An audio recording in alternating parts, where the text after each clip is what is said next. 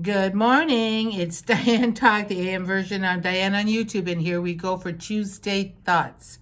So one of my thoughts on Tuesday is I'm going to have a great day. I'm going to have a wonderful day.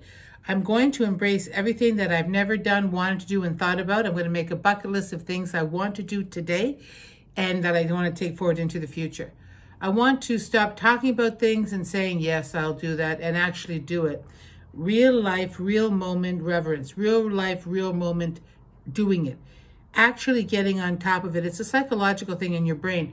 The more you do, the more you want to do. The more success you see, the greater you feel. So for Tuesday, let's think about this. Let's all be successful. Put our excuses, our fears, our phobias back in the drawer or throw it out in the garbage where it really belongs.